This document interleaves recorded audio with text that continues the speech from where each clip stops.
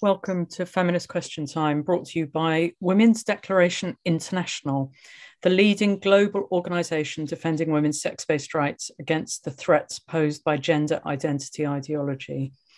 There's more information on our website, womensdeclaration.com, where you'll find our declaration on women's sex-based rights, which has been signed by 29,042 people from 157 countries, and is supported by 413 organisations. We have 51 country contacts around the world who are engaged in defending women's rights. If you'd like to get involved, have a look at the website and there's a form there, or you can email. We have changed our name. So we were called Women's Human Rights Campaign, and we have now changed our name to Women's Declaration International. We were launched in March 2019, and women's collective effort to protect our sex-based rights from the harm done by the replacement of the category of sex with that of gender identity. Since March 2019, we've grown into a worldwide grassroots community with 51 country contacts, nearly 30,000 individual signatories from 157 countries. So we have decided to reflect our global reach to change our name to Women's Declaration International. Our goals remain the same: the protection of women and girls' sex-based rights. This week, we have Helen Steel from the UK. She's going to talk to us about the destruction of political movements and the expulsion of feminists from those movements. The title of her talk is The Use of Safe Spaces Policies to Evict Feminists from Political Organisations. We also have Thistle Pettersen from the USA. She's going to talk to us about the mechanics of being kicked out in Madison, USA. We have Louise Somerville from the UK talking also about environmental organisations pushing out feminists. She'll tell us more about that. And we have Anne and Alice from China, and they're going to be talking about political lesbianism in China, the real situation of Chinese women, development of political lesbianism among Chinese feminists, and lesbian feminists' understanding of political lesbianism. So I'm really, really happy to welcome our first speaker, Helen Steel. She is going to be speaking on the expulsion of feminists from political movements and the destruction of those movements by gender identity politics, including talking about the so-called safer spaces policies to evict feminists from political organisations and what we can do about it. Helen Steel is an environmental and social justice campaigner since the 1980s and fought a free speech battle in the 1990s after being sued for libel by McDonald's. Then, more recently, after discovering that her former partner had been an undercover policeman, fought a legal battle against the Metropolitan Police with other women who had been similarly used by the police. In 2017, Helen was surrounded by over 30 gender identity activists at the London Anarchist Book Fair after she defended the right of other women to hand out leaflets critical of the proposed reforms to the Gender Recognition Act. Since then, she has also been kicked out of the Manchester Anarchist Book Fair in December 2018 and out of the Land Justice Network camp in May 2019. So over to you, Helen. I have been a political activist since the 1980s on environmental and social justice issues. I became relatively well known in the 90s because I was sued by the McDonald's Corporation in 1990 over a leaflet which criticised the company for the harm that they caused to society and the environment. That led to a massive free speech battle, a court case which lasted over 3 years and actually ended up becoming the longest court case in English legal history. We then had a series of appeals ending with a victory in the European Court of Human Rights in 2005.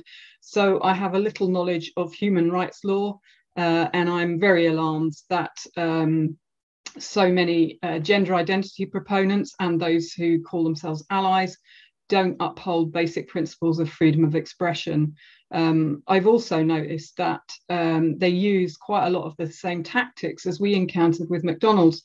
which I think are typical of organisations that have a lot of money and power and think that they have the right to control what other people think and say. Like McDonald's were complaining that they didn't like the things that we were saying, but there's a failure to recognise that they were saying things, and gender identity proponents are saying things that we don't like and we think are harmful, but we're not stopping them from speaking. It's like a one-way. They seem to think they don't have to listen to what they don't like. Another thing that I noticed in common was a strategy of refusing to talk to the media at the same time as us, which then meant that the media would often drop reports because the other side weren't there to present the kind of balance, as they call it, even though there never seems to be a requirement for balance when McDonald's or gender identity advocates are presenting their views. Also, through fighting the McLibel case, I learned about strategic lawsuits in public participation, or SLAP suits. It's worth people looking these up if they've not heard of them before, which is basically the use of lawsuits to intimidate activists or tie them up in legal proceedings, not only to intimidate those who are sued, but also to intimidate observers. And also so that campaigners don't have the time to focus on campaigning, they're busy fighting legal cases. And the use of litigation to shut down free speech has been extensively used by large corporations, and we're also seeing it now with gender identity proponents such as Hayden, who are bringing court cases repeatedly against feminists to try and intimidate and silence women. But not only legal proceedings, also we're seeing this tactic being used where women are being put through disciplinaries in the workplace, in unions, political parties and other groups, just for expressing opinions on sex and gender. So yeah, that's some of the similarities in tactics used. And when the McLibel battle was over, I became a union rep for Council Gardeners. I was actually working in a very male-dominated workplace with only 3 women out of about 90 staff and all male bosses. So I have that was exhausting in itself. And then after that, I took a court case with 7 other women against the Metropolitan Police after we found out that our former partners had been undercover policemen who had been infiltrating protest movements. I actually had a 2-year relationship with an undercover policeman infiltrating London Greenpeace. This ended with an unprecedented apology from the police where they admitted the relationships were serious human rights abuses. So that's kind of a bit of background of general political stuff. And then I also had some involvement in feminist politics too, which has kind of shaped my thinking. I got involved in political activity about 40 years ago as a 16-year-old. And later that year, I joined the massive Embrace the Base at Greenham Common, where women surrounded the nuclear base at Greenham in opposition to nuclear weapons. I had limited involvement in the feminist movement of the 1980s, but enough to have experienced a few women-only meetings, which actually really changed my outlook both on them and on life. Initially, I kind of agreed with people, both women and men, who said they thought it was a bit mean to exclude men from the meetings when they were on our side. But after going to a few women-only events, I realised just how different those meetings were to all the political meetings that I'd been to before, which were largely dominated by men's voices. And it was so interesting to finally get to hear a whole load of women speak about their life experiences, the problems that women face that don't even cross the minds of men because they don't experience them, like periods, the fear of pregnancy, childbirth, and of course, being taken for a doormat. And also to hear of women's priorities and visions for the future. I also briefly went to prison for protesting against pornography. So when I hear of people men complaining to the police about wanting women arrested for wrong pronouns, it just reminds me of how privileged they are. I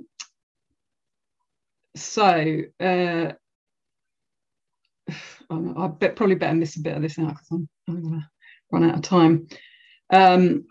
So I had been to some feminist events, then I got tied up in McLibel, and that kind of became my focus for a long time. And then in 2014, I was quite excited to see flyers for an anarcho-feminist conference that I assumed was a women-only event. I think the last one I'd been to was about 1987 or something like that, which had been absolutely brilliant. But a friend who I was with expressed concern about what they'd read from the organisers. And when I looked online and saw statements declaring basically that males were welcome if they identified as women, and that there was a safer spaces policy that basically demanded control of women's thinking and threatened re-education for any woman who didn't comply, I was no longer enthusiastic about it, and I decided not to go. But then the day before, a couple of friends pleaded with me to go, and I looked through the programme again, and I saw a session headed "What is Gender?", which was apparently going to be led by trans people. And as whenever I tried to discuss the issue of sex and gender with friends, I'd been told I needed to listen to more trans voices. I thought this would be a good opportunity to try and understand what to me seemed to be a load of sexist nonsense. So I went to this session, and it was a space for about 20 or 30 people, and it was rammed with about 80 people. Predictably enough, the session was led by a man with a beard who declared that his pronouns were she, and he was accompanied by a woman who declared she identified as they. And despite their declared identities, their roles in the meeting largely conformed to the stereotypes for their sex. He was dominant, she was supporting. Also, predictably enough, they completely failed to explain what gender was, and instead told everyone to get into small groups to discuss what we all thought gender was. In my group, the first woman to speak was told off for kind of like wrongthink by one of the re-educators in our group. And then after that, most of the people were then reluctant to say much because they were all worried about getting told off too. After that, at the end of that, there was a feedback session.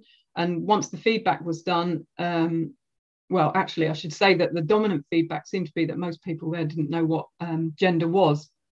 My impression at the time was mostly that they were too afraid to say what they thought, although given the incoherence of gender identity politics, it may just be that they really didn't know. Then the session kind of degenerated into a round of men complaining about women wanting women-only spaces and how that made them feel unsafe. I put up my hand. I wasn't invited to speak until right at the end of the meeting, by which time I was extremely nervous. I explained the importance of women-only spaces and that women were socialized to be less confident and forthright than men, that men tended to dominate political meetings, and that for me, women-only spaces had enabled me to find my voice and to be able to speak in front of other people. I noted that the conference had sessions designated for trans women only, for women of colour only, and I asked why there were no women, I didn't know the language then, women-born women sessions only. And at that point, the meeting just kind of erupted, and all these men got up and stormed out. I was just kind of aware of all these skirts swishing by me. And basically, it was in flagrant disregard of the safer spaces policy that said that attendees should listen to the perspectives of people who had different life experiences to theirs. And then after they'd all left, the man with the beard that was running the session, who identified as a she, then told me I needed to reflect on how I had made those people feel so unsafe that they had to leave the session. This really was kind of my moment when I really, all the remaining doubts that I had were washed away about whether I might have misunderstood the nature of gender identity politics. And it was totally clear that they were really sexist and the same old expectation that women be quiet and listen to men. So I became aware in 2017 of the proposals to reform the Gender Recognition Act. I was actually at Speaker's Corner when Maria McLaughlin was assaulted, and obviously that was quite a shocking moment, to see the extent that these gender identity proponents were prepared to go to silence women. About a month after that was the London Anarchist Book Fair, which is an event that's been running for over 20 years. I was actually speaking at that event about land justice issues, which I was involved with. And after that meeting, I was just chatting to a friend, and I overheard some people coming and complaining about leaflets that were being handed out by women. They were saying that they were transphobic. There was a thing that I'd never heard before at the time. This woman said, they're saying that women can't have penises. So it like blew my head at the time. I was just like, what? You're complaining about that? Anyway, then about 10 minutes after that, I heard this great kerfuffle, and I went over to where the kerfuffle was, and there were a couple of women that were totally surrounded by trans activists who were like taking things out of their bags and just shouting in their faces and being quite intimidating. So I actually lived near there at the time, and I helped them leave, because one of them was very keen to leave because it was so intimidating. When I came back into the venue, all of a sudden I was surrounded, and some of the people that were in the crowd surrounding me were some of the people who'd been at Speaker's Corner. And anyway, I was surrounded for around about over an hour, which was quite it was an extremely intimidating experience. I wrote about it afterwards, and that's available on WordPress. There's not really much on there, but I've got a little WordPress section. Then there was a massive fallout after the Anarchist Book Fair as a result of this, and the proper Anarchist Book Fair has not been held ever since, because gender identity proponents were demanding control over how it was run, and that they had to adopt all sorts of so-called safer spaces policy and exclude women like me who don't meet with their pre-approved views. Then, sorry, I'm losing my thread. About a year after that, I was asked to leaflet the Manchester Anarchist Book Fair, and I helped hand out leaflets there. We were again told that we had to leave. We were trying to persuade them to talk to us, saying that it was completely incompatible with anarchist principles to exclude women from participating in discussions about what the word woman means and whether males should be allowed into women-only spaces, but they wouldn't listen, and I was physically carried out of the venue. And then the other side, the main thing that I wanted to talk about, and sorry, I'm maybe taking too long, was that I was involved with the Land Justice Network. And in November 2016, I'd attended this Land for What conference, and I'd actually suggested that we should have a day of action on land issues. I was part of setting up a land justice action group. And in the aftermath of the Anarchist Book Fair, people in that group were quite sympathetic, empathetic towards me about what happened, which obviously they'd heard of.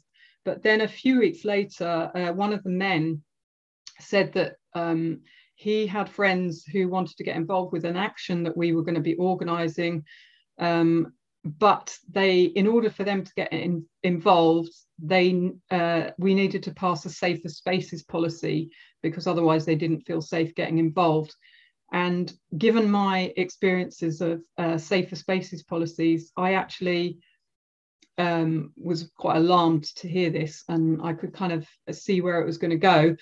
So I suggested, firstly, that we couldn't really discuss it until there was a concrete proposal that we could look at. And then when well, initially I hoped that might be the end of it, but he actually came back with a proposal a few weeks later. And the first obvious thing about it was that while it listed transphobia, it didn't mention sexism. But it also called on everyone involved to call out any kind of transgressive behaviour. Now, I actually spoke against this at the meeting, and it wasn't passed. I explained that it was actually these kind of policies were being used to shut down women and prevent women from talking about the effect of sexism on our lives and how our experiences differ from those of men. And as I say, they didn't pass it. The action went ahead, and that was all fine. However, I then moved out of London and was no longer involved with the group. And they then, when I wasn't there, they had another bite at the cherry and passed this safer spaces policy. And so when I went up to the Land Justice protest camp in May 2019, I was actually aware that they had a safer spaces policy, but I saw that it included sexism this time. So I decided it would be okay to attend, as I had no intention of raising gender identity politics unless it was in response to somebody else raising them, in which case I could invoke the rule against sexism to point out why I was opposing gender identity politics. I helped with setting up the camp on the first day, then I attended discussions on the second day. Many of my old friends in the action group were there, and none of them said anything to me to make me feel I wasn't welcome. But on the second day, a woman who I didn't know approached me while I was standing at the back of the meeting and asked if I was Helen. And when I said yes, she said, well, it's a shame you're here because now it's not safe for trans people to be here. And I said, well, that's ridiculous. But right now I'm listening to this meeting, so I'll talk to you afterwards if you want. She didn't attempt to talk to me afterwards. On the third day, we set off for a walk across the moors. And while we were on the moors, I was then told that I wasn't welcome and I had to leave. And she was the instigator of that. But when I kind of challenged them, and then one of the people who had been my old friends and who I'd worked with turned around and said, no, we've made a decision that you've got to leave because you've been transphobic. And I said, well, I haven't actually said anything here. Then I was just told, well, they'd made a prior decision, at which point a couple of people who were involved in the organising group said, well, they didn't know anything about it, and obviously decision had been made by a clique. So this safer spaces policy, then I've just seen it now several times used to basically against women and to stop women from being involved with groups, to split groups. And what I noticed was the guy who introduced this safer spaces policy to the group that I was in, when he told his friends about the fact that he knew me, what seems to happen is they then get told, oh, you've got to confront that person in that group, get rid of them from that group. And the document, resisting TERFs and transforming their organisations. Now, this was actually only passed, this was only published in May 2020, and it's got extensive details, basically, of how to take over any organisations which are which have women who, as part of them, who are vocal against gender identity politics.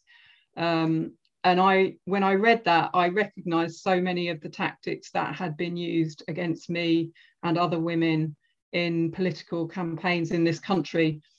And I think it's a really important document to become familiar with, to see how they work.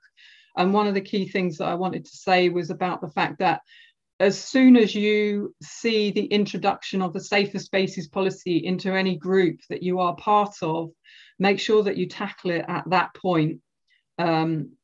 Because once it's been passed, the expectation is that everybody who is part of that group is responsible for implementing that policy. And so rather than it being the trans activists who tell you that you've got to leave, and who would be seen to be creating the division through doing that, they make everybody responsible, and therefore it doesn't seem like it's them that's causing division. It seems like it's the person who's objecting to being kicked out who is causing the division.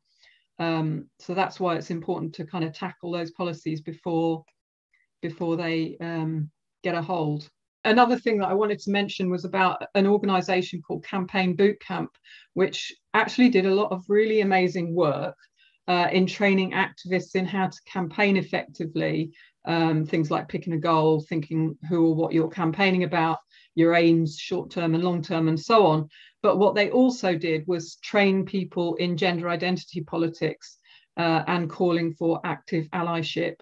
If you went to their training, you were expected to use preferred pronouns and all that sort of thing. And the idea behind this training was that you then took the training that they'd given you, you took it back to your group, and so it all spread like that. And so that was how a large part of how gender identity proponents managed to basically infiltrate the whole of the social justice movements and the environmental movements, and get their politics to take such a strong hold before anyone really realised what was going on. Then the upshot of that is that we've seen women being kicked out of all those organisations.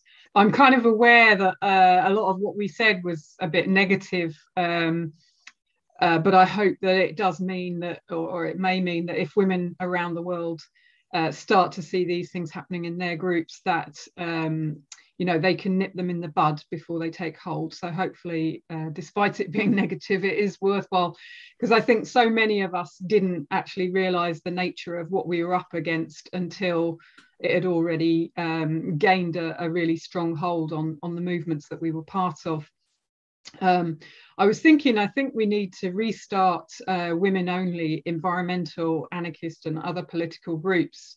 I'm thinking back to my memories of Greenham and other, I don't know, in the 80s, we also occupied a women's hospital that was going to be closed. So lots of different, women-only actions that could be organised to show how powerful women-only organising can be, especially for younger women who may never have experienced genuine women-only spaces. The positive side of this battle against gender identity ideology, which is generally pretty not positive, is actually meeting a whole bunch of fantastic feminists. And I've really enjoyed the huge number of feminist meetings I've been to since 2017. It really has been mind expanding and inspirational, not least these meetings as well. The final thing that I wanted to mention is that I think the consequences of bullying by trans activists can really have a detrimental impact on women's mental well-being. So it's really important that we kind of exercise self-care and solidarity amongst ourselves and other women. If we want our politics to be sustainable, we need to think about how we go about things. All of us come with different life experiences, so conflict will be inevitable. But how we deal with the conflict can make or break an organisation. So I think being conscious that many women actually feel exhausted by the attacks by trans activists, so really try and avoid attacks within the movement. And I think in cases of conflict, it's good to try and assume good motives rather than the worst motives, and trying to talk through our differences and checking out whether there's been a misunderstanding rather than making denunciations is a good way to go. And finally, kind of looking after ourselves and others that we work with. In the past, I've been involved in kind of activist trauma groups, and key messages that we learned through our discussions then were about phoning friends who've gone quiet to check that they're okay, and also meeting up socially, not just for political events, but socially, so you can all relax together and get to know each other you know, going for a meal or something like that. And also the importance of both exercise and nature, which are really good for mental health. So doing things like organising, you know, a walk in your local park or in the countryside with other women, just so you've got a chance to kind of, yeah, relax, but discuss things in a non-intense way and kind of talk through what you're feeling, because it is quite an intense battle. We're going to move on now to Thistle. So Thistle Pettersen is from the USA. She's going to speak about the many ways in which Madison activist organizations, a radio station, music venues, and her peers in the Madison community kicked her out due to feminist views of transgenderism and gender ideology. So thank you so much for coming, Thistle, and over to you. It's really great to be here so that I can talk about my experiences with being kicked out of organizations, a neighborhood center, and music venues due to publicly expressing gender critical and feminist views in my community in Madison, Wisconsin. I love you women very much and give my life to the cause of women's freedom. So how did it all happen? The mechanics or the causes and dynamics of me being kicked out and shunned by organizations and peers alike were fueled by the lie that I am a violent threat to people who identify as trans. This lie was generated by a mob of trans activists, and it spread like a social virus in my community, which in turn started the shunning and the banning. All of it started back in 2012 when I tried to hold a workshop on feminism at the Anarchist Book Fair in the Twin Cities, but it was canceled due to transphobia, a term that I had never heard before. I was attacked on the book fair's Facebook event page by a huge mob. Somebody threatened to break my guitar and land me in the hospital. And I was astounded that this was tolerated and supported by the Anarchist Book Fair organizers. I contacted Sheila Jeffries to consult with her and let her know what had happened to me. And I asked her for an interview 2 years later when her book, Gender Hurts, came out. I applied to do an Access Hour show and then went on community radio station WORT 89.9 FM in Madison.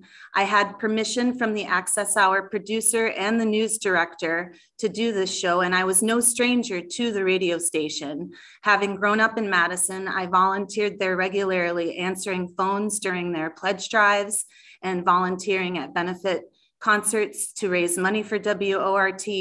And also I went on the air quite regularly to make announcements about my environmentalist activist projects and my music projects. I did the program with Jeffries with goodwill and curiosity and an intention to have public dialogue about gender. Well, dialogue is what they had, because before and after my 1 hour show was aired, the WORT community produced multiple shows, reports, and statements about my single 1 hour program with Jeffries.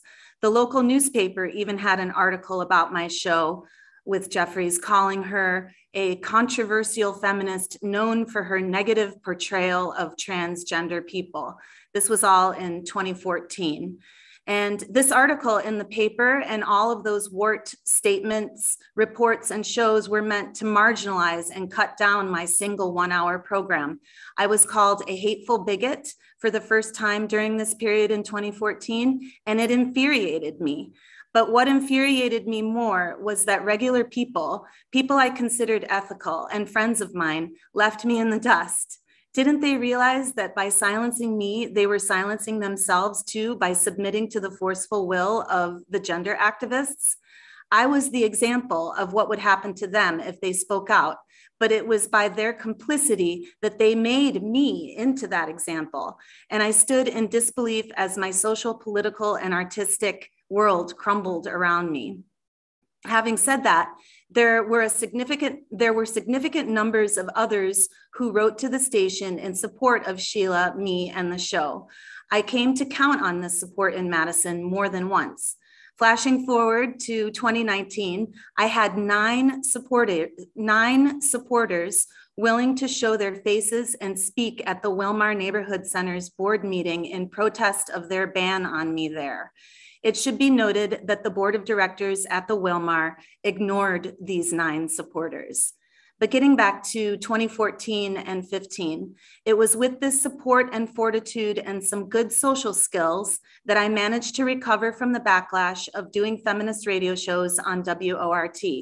A local theater friend circulated a petition at the Crystal Corner Bar for me to get a show there, and she was successful.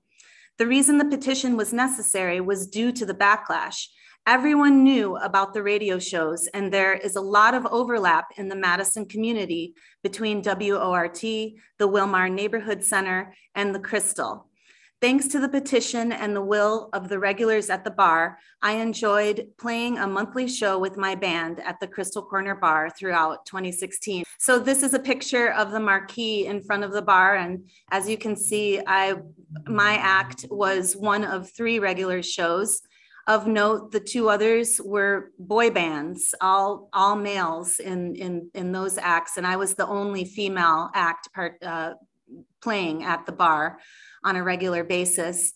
And David Hecht, his name is up there. He sits on the board, or he used to sit on the board at the Wilmar Neighborhood Center. One of the bartenders at the Crystal Corner Bar is a major volunteer at WORT. So it's all in a neighborhood, and the bar is in the arts district in Madison. So if you want to be an artist or a musician or an actor, you go and you mix and mingle with people at this bar and others in this neighborhood. So I just wanted to give you a little context of what it was like at the Crystal Corner Bar for me. Getting the show at the Crystal after I had been banned and defamed at the community radio station led me to falsely believe that I could separate my music career and presence on the music scene in Madison from my feminist stance. I believed in, and in one-on-one conversations with many people, I experienced understanding, dialogue, warmth, and a willingness to tolerate differing views.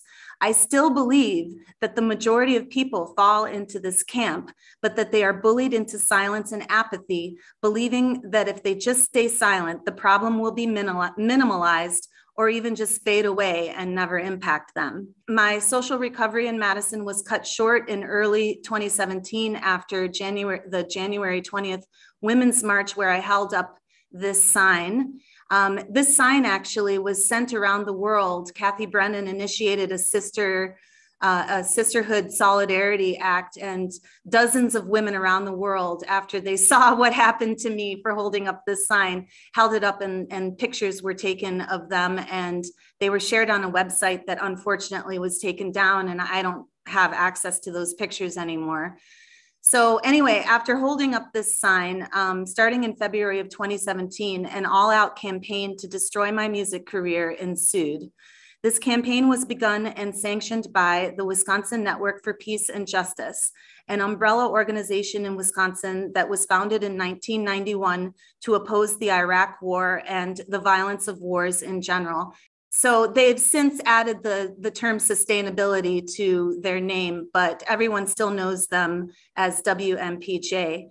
By 2017, WMPJ was home to hundreds of peace and justice organizations, including one that I co-founded called Madison Action for Mining Alternatives, or MAMA, an environmentalist org that fought frac sands mining, pipelines, and the Pinocchio Hills iron mine. It was with MAMA that I was organizing the Pipeline Fighters Benefit Extravaganza, an event that took the better part of a year to plan. The TRAs in the last week leading up to this event convinced my co-organizers to cancel my musical performance from the lineup. Here is WMPJ's statement that they published on February 3rd, 2017, and kept up for 3 years after that, despite many pleas from me and others that they take it down. And I realize it's a little difficult to read. So, but in a nutshell, basically it says that I, Thistle Pettersen, am causing harm to trans people in Madison, and that I was publishing hate statements online against trans people, and that these hate statements lead to violence against trans people and suicides, and that I have no place in Madison. An AGP male in Madison felt emboldened by WMPJ's February 3rd statement and launched a campaign to get me fired as a regular musician at the Crystal Corner Bar. And here's a pic of that lovely human named Christine Elaine. He had dozens, maybe even hundreds of pics like this one up on his social media at the time.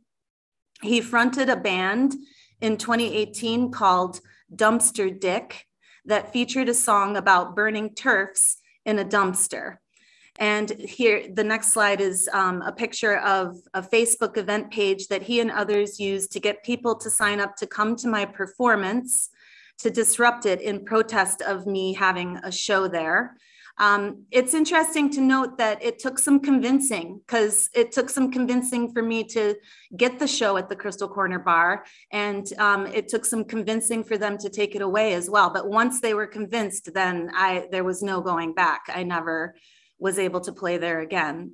Little by little, old friends became worried about what this shunning would do to them and their reputations, and I lost many friendships. By 2022, my reputation as an environmental activist, variety show organizer, and musician has basically been ruined.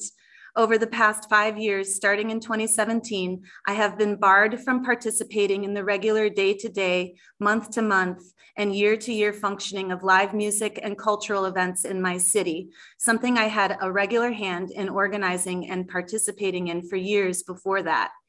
Let me pause to say that a main reason trans activists target me is because I never back down.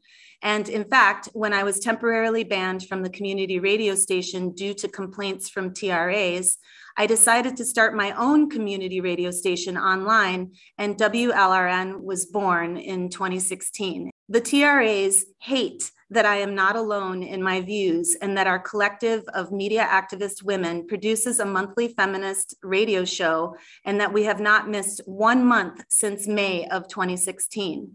I want to just say hello briefly and shout out to my sisters, April Null, Emily Ann Lorenzen, Aurora Linnea, Sekhmet Shiaul, and Jenna DeQuarto at the station. As you can see from the WMPJ statement and Christine Elaine's campaign, they basically say that I have no place in Madison, but I don't give up easily, and I am committed to staying here to continue fighting the good fight, to be a citizen again in my city and a musician, which brings me to something I want to announce. And that is that during the winter of 2020 and 21, when we were all on lockdown, I was able to work with an old friend in his basement studio to create this new album of music. It's interesting to note that this old friend is a regular volunteer at the community radio station, and that he represents a Madison that I hope will come to accept me again as a musician in town.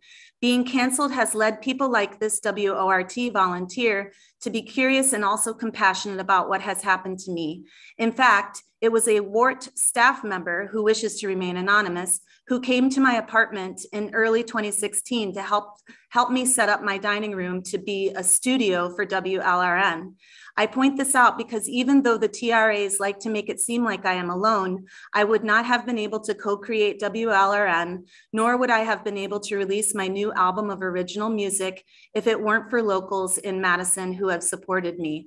And you can find that album of music at thistlepettersen.com, just for your information. But now getting back to the Pipeline Fighters Benefit Extravaganza held in early 2017. As you can see, there was a lot that went into this event. The WMPJ February 3rd defaming statement, released just 1 day before this event, was definitely a huge part of the mechanics of how TRAs damaged not just me, but our environmental movement. They did not need to publish that statement. I had already agreed not to perform at the event. So the only purpose of the statement was to spread the lie that I was hateful and causing violence in Madison, and to scare and intimidate individuals and environmental organizations away from associating with me. I attended the February 4th event in defiance. I had organized the silent auction, booked all of the acts in the lineup, and had secured the sponsoring orgs and logos. For this reason, and because my cancellation was so fresh and so shocking, I went to the event I had organized and stayed till the very end for the funk band that I had booked, and I danced with everyone until the close. The TRAs who had complained the loudest and the most about me were not even there. It was so ridiculous that I was barred from performing at the very event that I had helped organize. And this is how I feel what happened to me has had a lasting harmful impact on the environmental movement in Madison as well. MAMA, the Madison Action for Mining Alternatives, fell apart shortly after the benefit, with a longtime member saying she would no longer participate if I was involved. So we decided to dissolve the organization. The other environmental orgs that were there were threatened. The other environmental organizations that were threatened by the TRAs with being labeled transphobic have also not been the same ever since I was canceled in this way by the WNPJ. Of note, 2 of the 5 organizers on the team creating the Pipeline Fighters benefit extravaganza have since publicly regretted their decision to pressure me to not play my music at the event. One of them even wrote a letter to the Wilmar Neighborhood Center that he allowed Defend Feminists to publish on their website. In that letter, he writes, quote, "That night, when I found it easier to give in to mob demands 2 years ago, will haunt me to my grave. I would not want you to fall into the trap of what seems easier in the flush of a moment of contention when the path down the road to mob pressure ends in rupturing everything we all hold dear in a fair and democratic society." And by the way, defendfeminists.net is a website that members of FIST created to help me document and fight what has happened to me. Their website is defendfeminists.net if you want to explore the nitty-gritty details of all that has happened. Shame on Wisconsin Network for Peace and Justice. Shame on the Wilmar Neighborhood Center and the Crystal Corner Bar. Good on WORT 89.9 FM for lifting the ban on me in 2016 and for airing all of my Feminist Access Hour programs I have applied to do. WORT is the lone institution in Madison that I've been involved with that continues to have a strong contingent of people in favor of free speech, despite most at the station being captured by the trans cult. And finally, it's so freeing to share my story with all of you today. Come to Madison, my hometown in Wisconsin, this spring on April 23rd for a WLRN Public Library panel discussion called Courage Calls to Courage, featuring the speakers you see pictured here. This event was initiated by Lear Keith after hearing about the disorderly conduct with a hate crime enhancement citation I received from the Madison police for allegedly putting up a feminist sticker on State Street last summer. Let's show Madison that we are not alone, that TERFs take back the town square. There will also be a women-only weekend of fun and solidarity with direct action and musical performances that you can participate in. The event in Madison at the Public Library is in person, so please don't get a ticket to the event unless you're going to be in Madison. There are only 175 available, and they're free. But you need to be able to come physically to Madison. Also, I wanted to announce that there's going to be a critical mass bike ride on Friday evening for the Sisters for Sisters event. So sign up for that weekend and come to Madison. It's going to be called Turf Traffic. And we're going to take the streets on our bicycles. We have so many fun things planned for the weekend. I really hope that all of you can make it. So I'm really looking forward to just taking over the town. And we've got lots of plans for how to do that symbolically and physically, to just be there and have a presence in the town like never before. So I hope you all can make it to Madison for the Public Library event and for the Sisters for Sisters event. And I think that's all I have to say for now. Thank you so much for inviting me to be here to tell my story. It's hard. It's so hard. I'll probably cry a lot after this. My stomach hurts. What Helen was just saying is so true. It's so hard, but we have to do it. We have to stand up. We have to take back the town square. I mean, women are human beings. We're people. We have the right to be in public without being harassed, and to participate in all of these organizations and all of these movements without, it's harming our environmental movement to this gender identity ideology stuff. It's harming everything. And so come out wherever you are, and let's stand strong together in solidarity. Thank you again for having me on Feminist Question Time. It is a real honor to be here. Thank you so much. We're now going to move to Louise Somerville to hear her story. So Louise is from the UK. She's going to talk to us about being evicted from environmental organisations. She's been an environmental campaigner since the year 2000. She told me that being part of making a difference is what gets her up in the morning, especially now her youngest child is able to make his own breakfast. So thank you so much, Louise, for coming on, and it will be great to hear your story. So over to you. I felt that it was important to speak out on what happened to me when Joe got in touch. And I wanted to share that I haven't actually told this story before, and it does make me feel immensely nervous. What I have done is watch as woman after woman after woman has been kicked out of work, of online spaces, of organising groups. And it's absolutely broken my heart to see women who have been removed from their jobs, losing their income. And I can completely understand why women don't speak out when there are huge risks that happen. And at the same time, I do get that some of us absolutely have to, and that it's a space that we each need to find within ourselves. I just felt I wanted to say that. I didn't actually realise when I spoke out what was going on. I didn't understand that I would be summarily dismissed from the spaces that I was organising in. So I felt it was important to tell you a little bit about those spaces. What's quite interesting is I appear to have lost them from my notes, so I do need to remember what it is that I've done.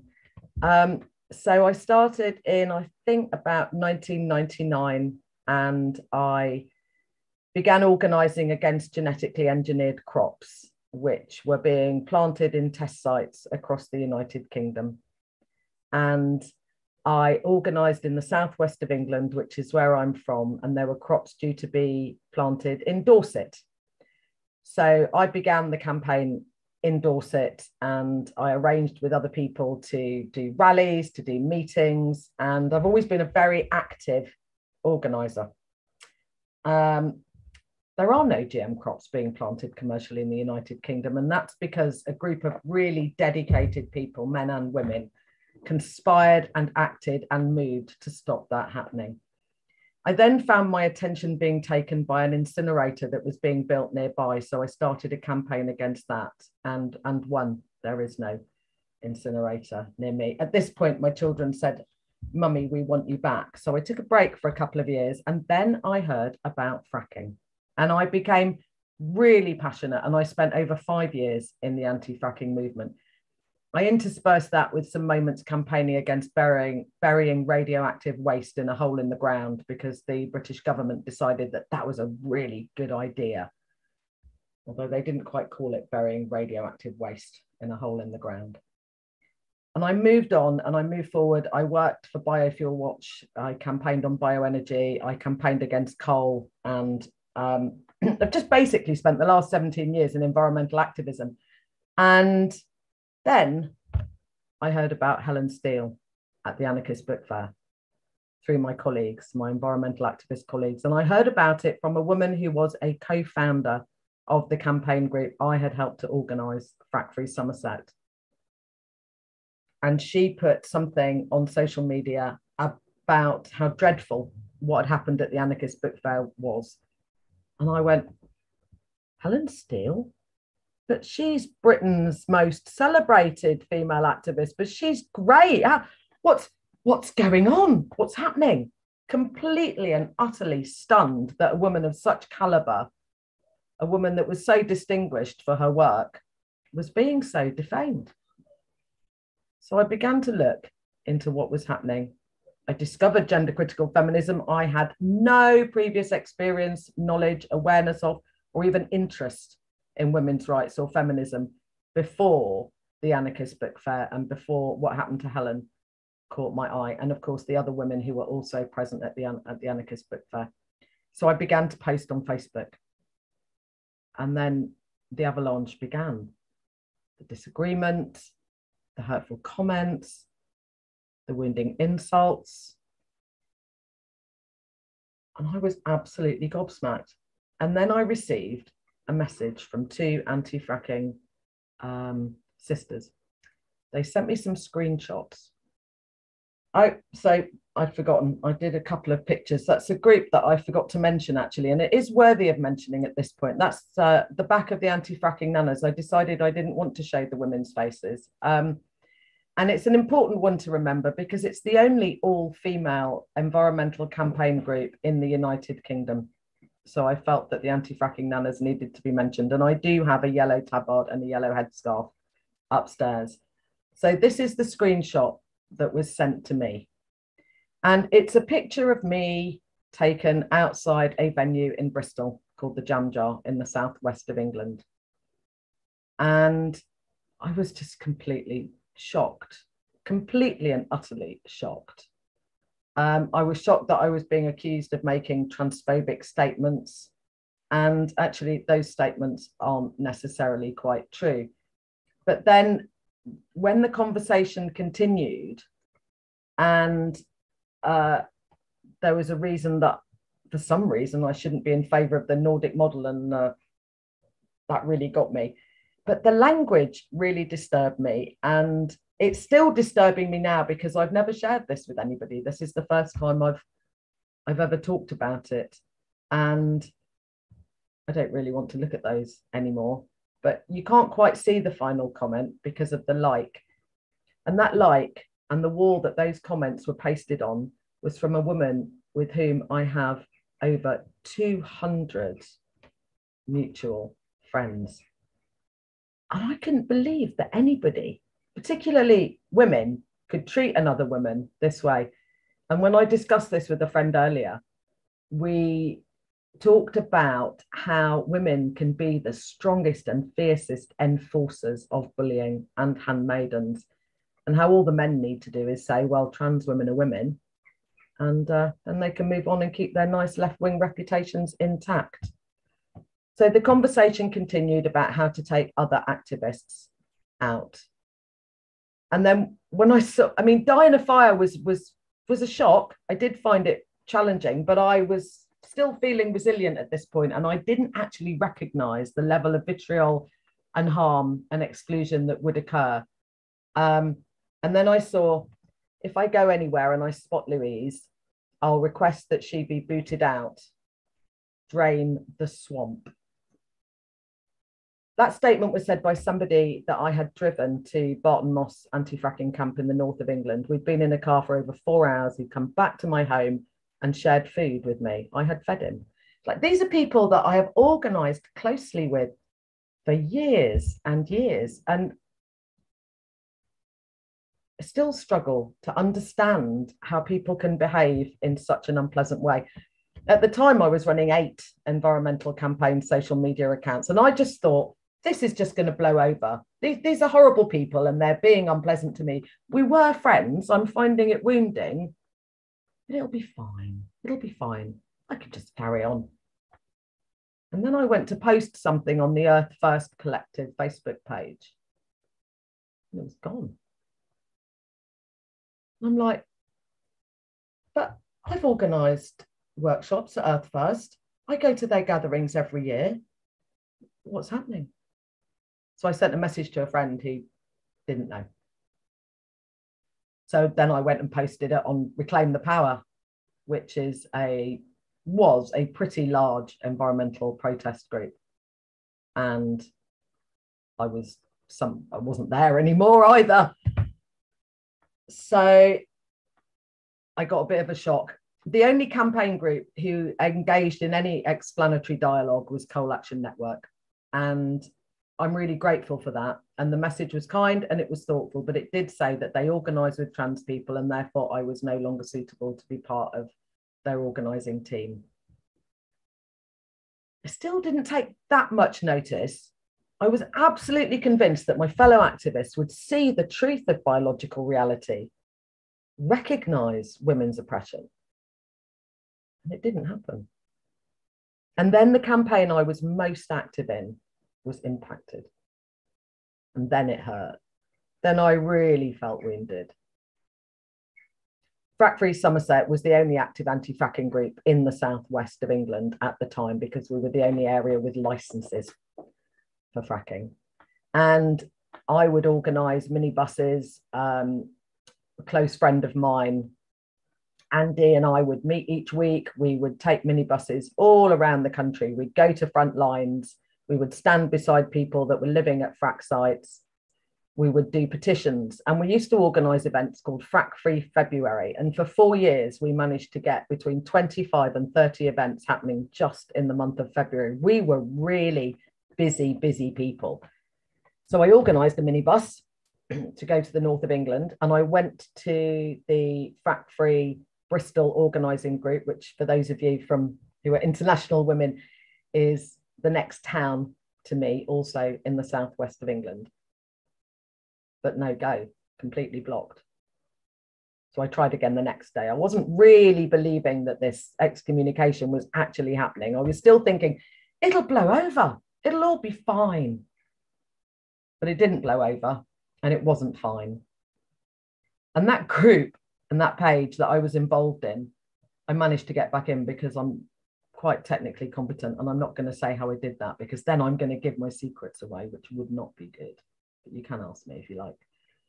And I went and checked the group, and the person that had thrown me out was the same person that said, kick Louise out of any organising spaces. This is somebody who'd never, ever posted in the group or done anything at all.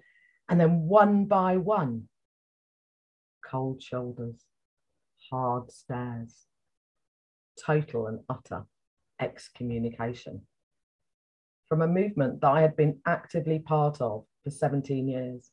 People that I had stood beside on front lines, in protests, on marches, on rallies, just gone, completely gone. And I'd built my life on environmental activism. It was what I did. You know, as Jo said, it's what got me out of bed in the morning. And then I discovered feminism, and what a lovely, welcoming group you are. And you're absolutely right, Jo. We will continue. We absolutely will. What has really got to me is the wholesale co-option of the ideology everywhere. And Helen mentioned Campaign Bootcamp. I won an environmental scholarship award to Campaign Bootcamp a few years ago, and I've worked for them twice. And that was the first time that I had actually come across gender identity ideology. And I just believed it, and I did it too, which takes me to where other women might be and how aware that we need to be sometimes when people are not familiar with the topics which we discuss through Women's Declaration International and other feminist groups that we're involved in, is that there are still people that don't understand. There are still people being kind and being nice. They don't know about the witch hunt. They don't realise just how hard it is. And I didn't know when I was at Campaign Bootcamp. I just didn't understand. I asked questions. That didn't really work. And so feminism's been redefined. It doesn't actually count as feminism in the environmental movement. It only counts as feminism to us, because feminism, according to some, now includes men. Not my feminism, not your feminism. And that's not where we're going forward. This is really out of order. This lady's disabled. If you hurt her... Well, if you don't want to hurt people, try letting go. Hugely unbelievable.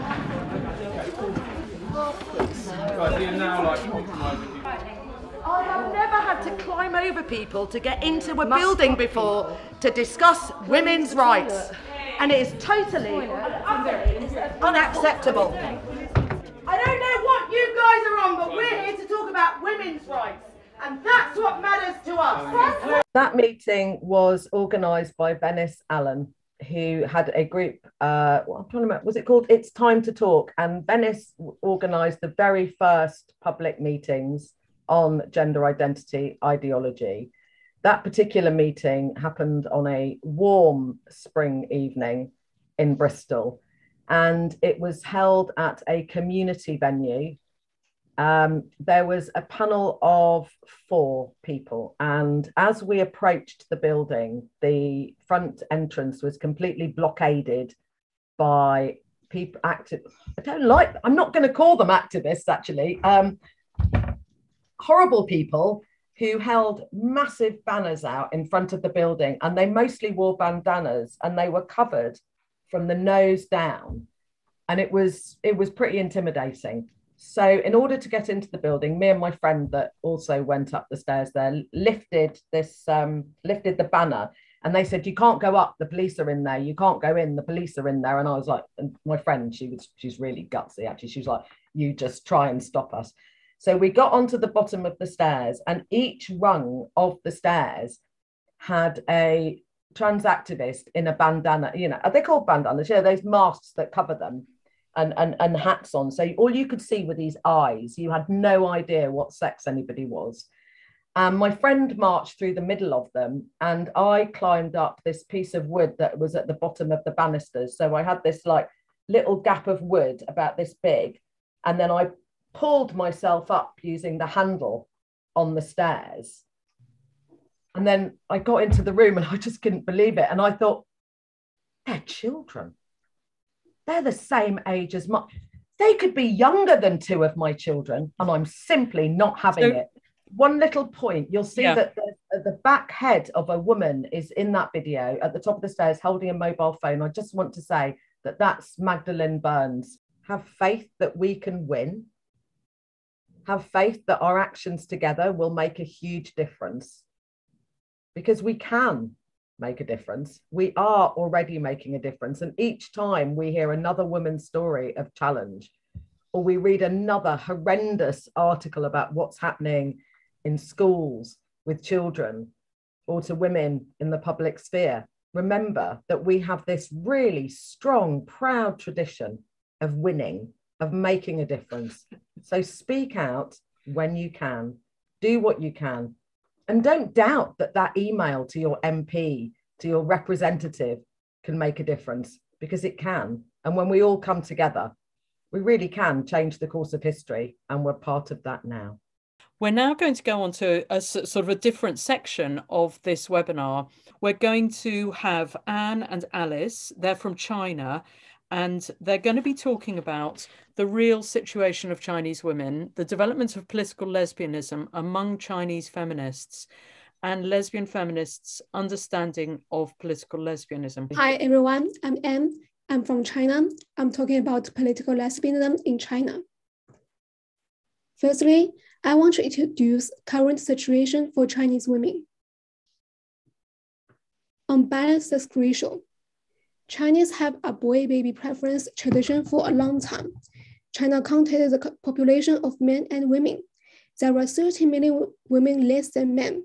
An official report shows that when people have the 5th baby or above, the sex ratio is very extreme. In Beijing, the sex ratio for 5th baby is 50,000, which means 50,000 boys born, while only 100 girls born. The unbalanced sex ratio leads to increasing criminal rate. The reason why they think women are inferior to men is they assume women will marry to men and have a baby that follows their father's last name. The last name has very important meaning in China. It represents family and inheritance. 3-children policy. In August, China has released 3-children policy to encourage fertility. However, it is a bad news for women. Some companies start to stop recruiting women because they think women will put more time on giving birth and raising babies, which make women less competitive than men. Besides, 3-children policy will let more women lose their inheritance right. When a girl is the only child in her family, she could financial support from her family. But when she has a brother, her inheritance right is probably undermined or deprived. Some girls even lose their access to higher education because they need to work and contribute her money to her brother. Heterosexual marriage culture. Heterosexual marriage culture is deep-rooted in China. There was a word to describe women over 30 years old and haven't get married to men, leftover women. Women are expected to get married with men by their parents and society. Recent years, China increased the difficulty for women who want to divorce. In 2021, the divorce coming period policy has released. It means if women want to divorce, she had to wait for 30 days. And once her husband refused to divorce, her application for divorce would be rejected. A woman in Hubei died from domestic violence in divorce coming period. China thinks heterosexual marriage is the basis of family, and that every family is a part of society. So maintaining society of stability, they should put focus on the stability of family, which means heterosexual marriage. The ghost marriage, I will talk it later. Origin of Chinese political lesbianism. I'd like to talk about how the discussions over political lesbianism broke out in China. For fear of constant harassment and abuse from men, Chinese radical feminists find it very dangerous to hold face-to-face events. So we can only conduct our discussions online. Before hearing of political lesbianism, we had supported South Korea's 6B40 radical feminist movement that encourages women to reject sexual intercourse with men, as well as have a baby, dating, sex, and marriage. The ideology is associated with separatist feminism and political lesbianism, which advocates women organizing for their rights by refusing any participation with men and patriarchal institutions. Furthermore, most of us have been passionate Yuri lovers. Yuri is focusing on intimate relationships between female characters. Our enthusiasm for Yuri sparked off our first debate over lesbianism. Most Chinese feminists claim that lesbianism is not relevant to feminism. They object to any kind of romantic or sexual relationship, including lesbian relationship. They think it is a mirror image of heterosexual relationship. We lesbian feminists have always been fighting against those prejudices and argue that feminists should promote lesbian relationships and protect lesbian rights. Such kind of debates reached multiple rounds, and some of us got kicked out of radical feminism groups because of our views. Lesbian feminists had no choice but to build our own online community. Our understanding on political lesbianism. Within our community, we came to know political lesbianism, which is similar to our beliefs. We translated several Sheila Jeffries' essays on political lesbianism. In the famous booklet, Love Your Enemy, Sheila and other lesbians define a political lesbian as a woman-identified woman who does not fuck with men.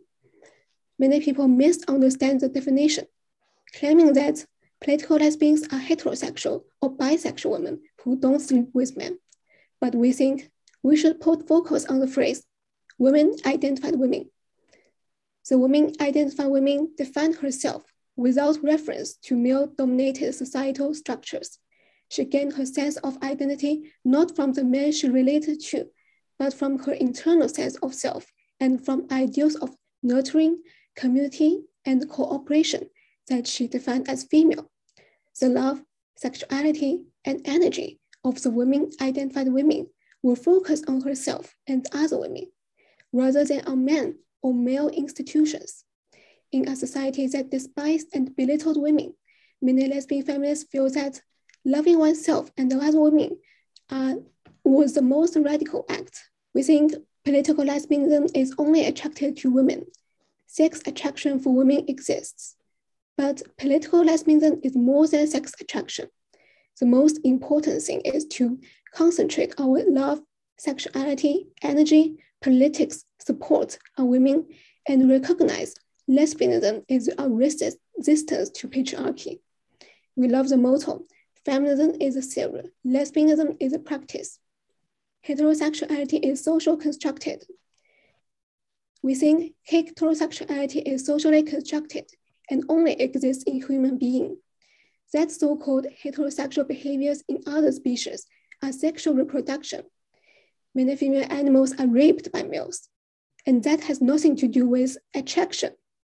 Chinese lesbian feminists consider penetrative sex as a type of rape and believe that in order to control and exploit women, men invented heterosexuality, which makes a woman with a misconception that being attracted by men is her biology destiny. If men are our oppressors, why is it natural to fall in love with a member of the class who have been dominating us for thousands of years? Chinese women cannot escape from heterosexuality even after death. In traditional Chinese culture, it is shameful to be the parents of an unwed daughter, and unmarried daughters are often shunned from society. There was an interview in China. A journalist asked a group of little girls what they will do after 20 years. Some say they will become a housewife. Some say they will marry a man and have a baby. Do these young girls really know what sexual attraction is? In some regions in China, after an unmarried woman dies, her family will sell her corpse to another family with a deceased son and perform a ghost marriage. From born to die, women are living under the shadow of heterosexuality. As we mentioned, the sex ratio is very unbalanced in China because of some preference. They assume their daughters are heterosexual women. Thus, they think we will serve for men and lose our last name. So they think only boys are family members. They want a boy baby, not a daughter. Our sisters lost their life because compulsory heterosexuality, because we are assumed to be heterosexual and have no choice but to serve for men. If some women who want to live from heterosexual marriage, the divorce coming policy prevents them. If some women who want to keep celibate, she would be ashamed by society. Even some women die, they couldn't escape from compulsory heterosexuality after death. Every woman can be a lesbian. We love the song from Alice Dobkin. Every woman can be a lesbian. We think this is the core of political lesbianism. In our opinion, we think every woman will be a lesbian if there is no compulsory heterosexuality. We do think women can be attracted to women and only attracted to women from emotionally and sexually.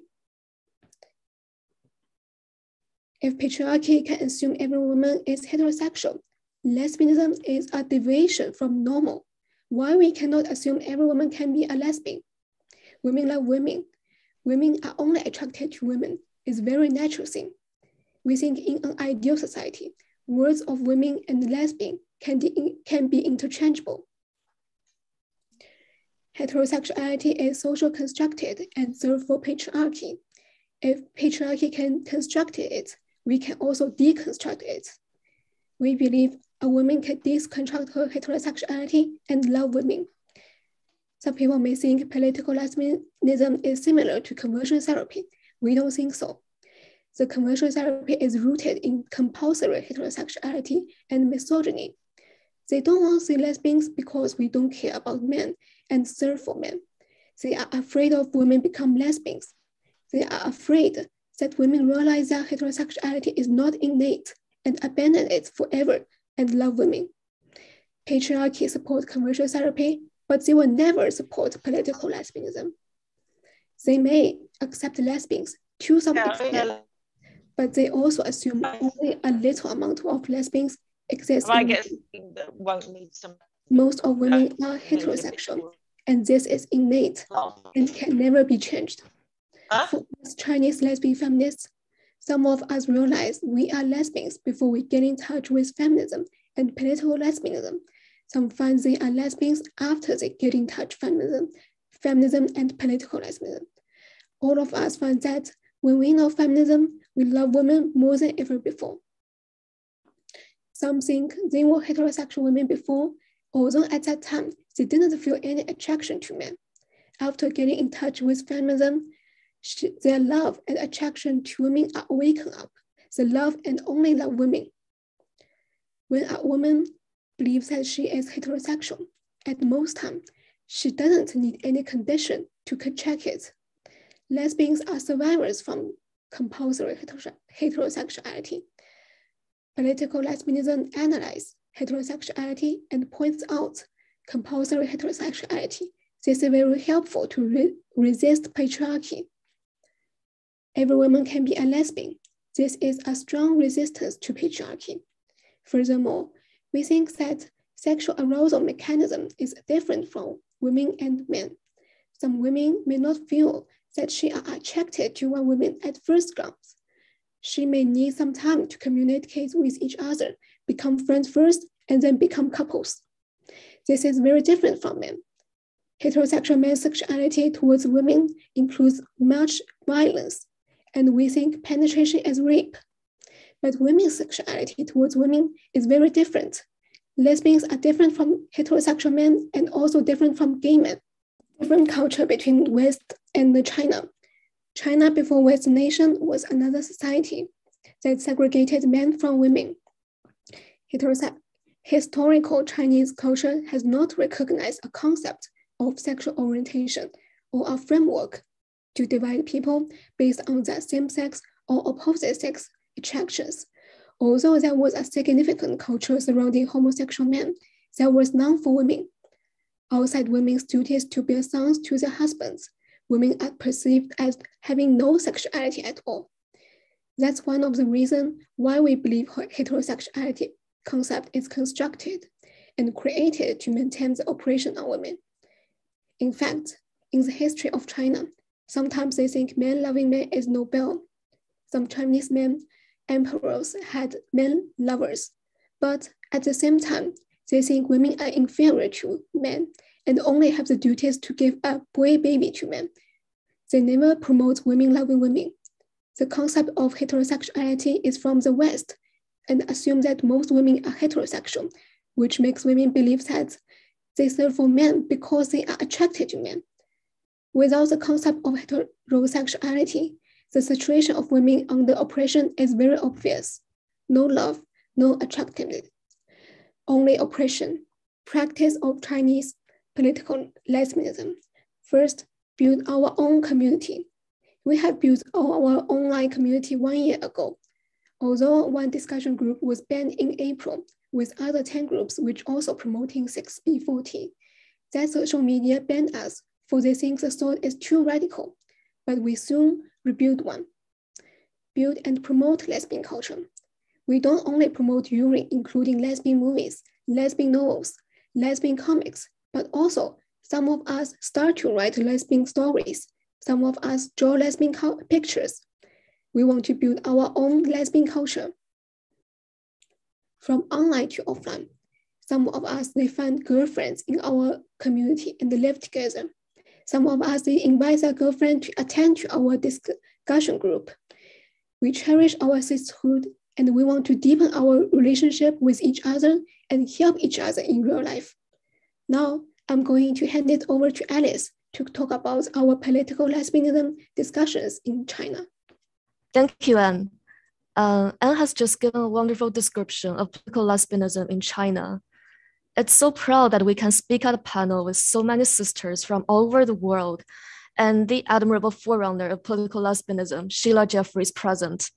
My name is Alice, and I really want to talk about how Chinese lesbian feminists integrate political lesbianism into our discussions.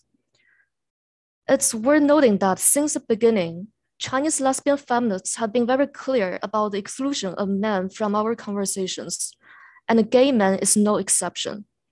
Unlike the West, China doesn't have a history of gay rights movement. And in the case of gay rights advocacy in China, it's always only gay men who take the spotlight.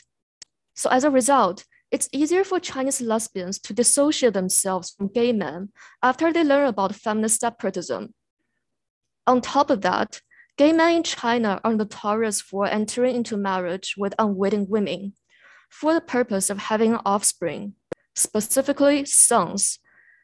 Having suffered from not only being cheated on and emotionally abused, but also having their dignity jeopardized, 同妻, the wives of gay men, are unfortunately publicly neglected. Much worse, they're unwittingly at high risk for AIDS infection, which stigmatizes them and results in health inequity. Aware of those women's misery, coupled with the fact that Chinese gay men are seeking out overseas surrogates if their budget permits, Chinese radical feminists assert explicitly that gay men and feminists are not in the same boat. This is a so overwhelming consensus that never have I encountered a Chinese lesbian feminist who thinks gay men are the ally. Yes, we don't believe there is such a thing as male allies. We hold our feminist discussions on the basis that women and men are two opposing camps, and that radical feminism is a war between the two sexes. Chinese radical feminists have no qualms about demonstrating their antipathy against men.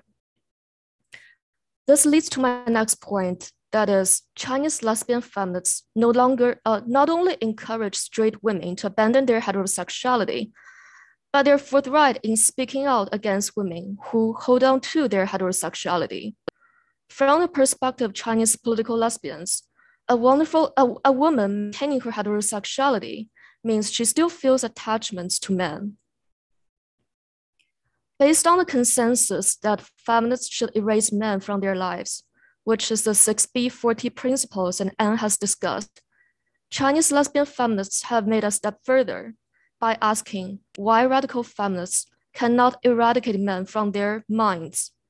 Essentially, before discovering political lesbianism, Chinese lesbian feminists have already developed similar ideas of abandoning heterosexuality. It's fascinating to see that the arguments of some Chinese lesbian feminists coincide with the ideas of political lesbianism from the West. In my experience, I feel comparing with Western feminists, Chinese lesbian feminists take a more welcome attitude towards a woman who's considering the possibility of herself becoming a lesbian.